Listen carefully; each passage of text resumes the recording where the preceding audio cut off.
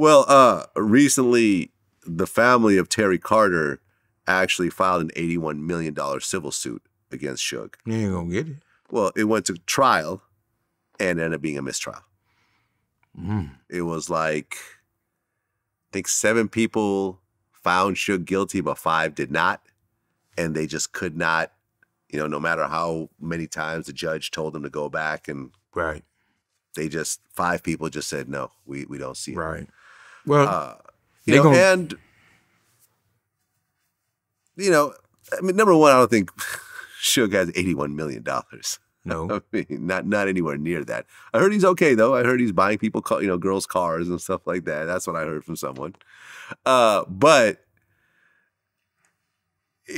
now if the family, since it's a mistrial, they could go and start all over again and start a whole new trial. But in these types of cases, usually a lawyer takes that on contingency.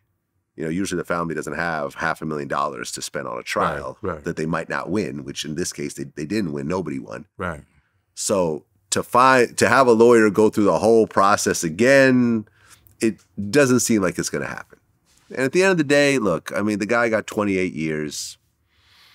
He's lost the company. Whatever money he has is not what it used to be.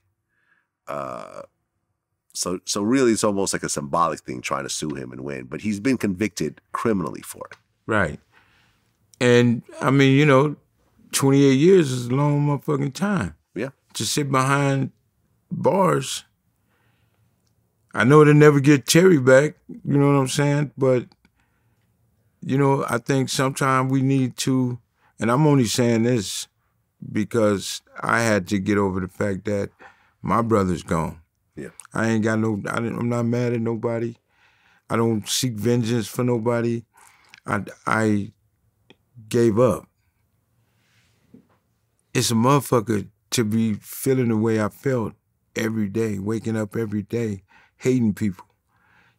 So this little cat out here made me see that I don't need to be waking up with headaches and pissed off at the world. You're talking about your grandson. My grandson. Yeah. I don't have to be like that. Right. So, I just say it's crazy because I learned a lot of shit since I've had him. Yeah. You know what I'm saying? So maybe I had the time to sit back and reflect on a lot of shit that I've done and that's happening today. I ain't mad at nothing because half of the shit I've done, I should be in prison for the rest of my life.